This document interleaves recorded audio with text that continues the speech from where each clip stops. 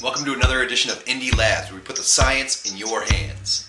If you've been paying attention to what movies are coming out, or even if you haven't, you might find that you have an overwhelming urge to levitate things with a force. Well, you can, and today we're going to show you how. But we're not talking about midi-chlorians here.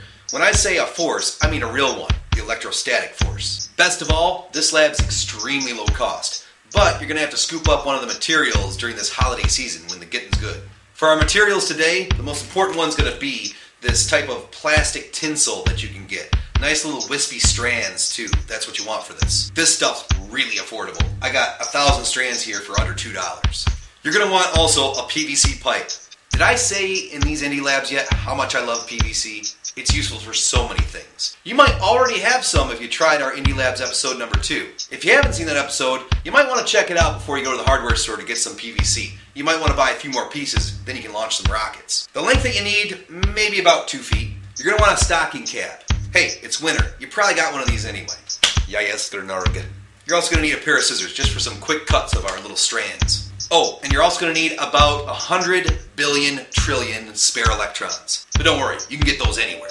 Now our plastic strands, these are going to be what we're going to levitate. And we can't levitate them just as is, little individual spaghetti strands. So we're going to have to construct these into somewhat of an orb.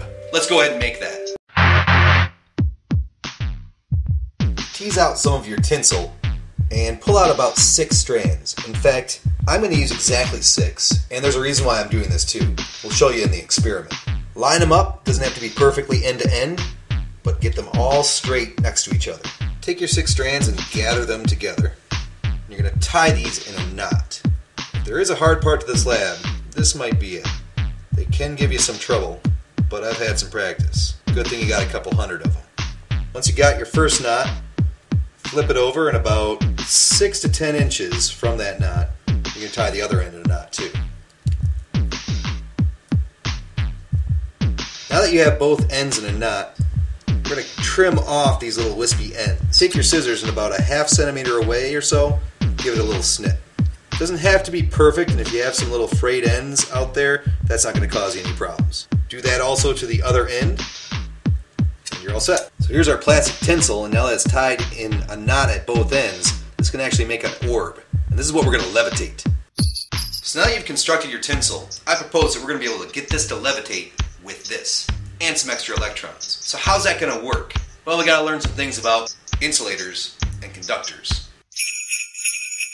Let's do some modeling. Here's our stocking cap, and the straw represents our PVC pipe. And let's add some green candies to represent the electrons, which are actually way smaller than that. If you take your PVC pipe and you rub it back and forth against the stocking cap, the friction is going to cause a transfer of electrons. They're going to go onto the PVC material, which is actually a really good insulator. That means the electrons are going to be kind of stuck in place. They won't be able to flow throughout the PVC. Then we're going to take the polymer and we're going to drop it onto the PVC pipe. It's actually a pretty good conductive material, so those electrons trying to get away from each other are going to go into the orb. Then they'll both have a negative charge, the orb and the PVC pipe.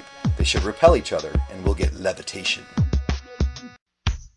So here's our hypothesis. If I give my insulator PVC pipe some extra electrons, it will have a negative charge. If I then take my somewhat conductive thin plastic tinsel and I let it come into contact with my PVC pipe that has the extra electrons on it, those electrons are going to try to get away from each other. Some of them are going to go into my tinsel. Then, once my PVC pipe and my tinsel both have extra electrons, they're going to be negatively charged and they're going to repel each other. I'll get my tinsel to levitate. You ready? Let's give it a shot. Get yourself some extra electrons by putting the stocking cap on your hair and then moving around. And to be honest, even if you don't have that much hair, you can still get plenty of electrons. Now I've seen also like some stores and catalogs selling automatic ones where you just push a button and you can build up a static charge, but where's the fun in that? Get plenty of electrons, and now we're going to supply some extra electrons to our very good insulator, the PVC pipe.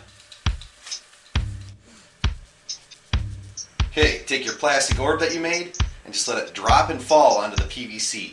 Because it's a conductive material, electrons that are trying to get away from each other on the PVC are going to zap up into our orb. Here we go. And there we have it, levitation.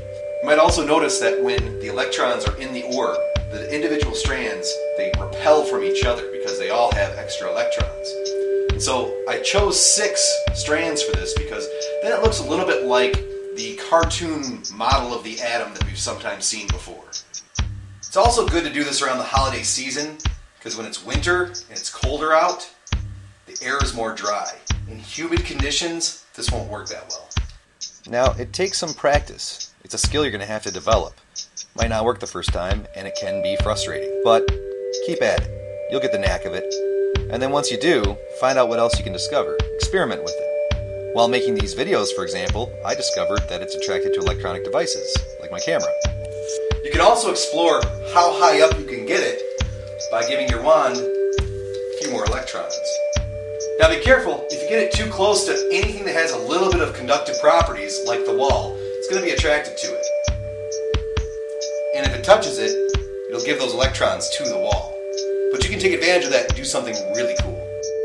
Get your orb levitating, charge it up with plenty of electrons, and then, what do you think might happen if I touch the orb and I let it fall on my PVC pipe?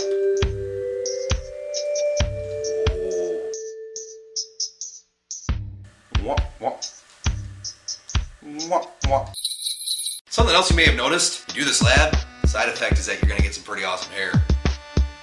Once you get the hang of it, you can try out some other experiments too. Check out some different shapes. What happens if you tie a knot in the middle? Is there a minimum number of tinsel strands you can use? Can you do it with just one strand that's not tied? How does the size of the orb affect how well it flies? Is there a weight limit that you have to consider as well? All these things are different variables that you could explore. Try to find an orb that works the best. And if you liked this lab, subscribe to the channel. We've got lots of ideas for Indy Labs. They're not going away. Why don't you share this lab with somebody else? Teach them a thing or two. It is the giving season. And also, do you have an idea for a concept you'd like to see an Indy Labs episode explore? Tell us about it in the comments below. I can't make any promises, but from time to time, I will try to fill some requests. Despite what the t-shirt says, I do hope you have a good holiday season. We'll catch you next time. Bye.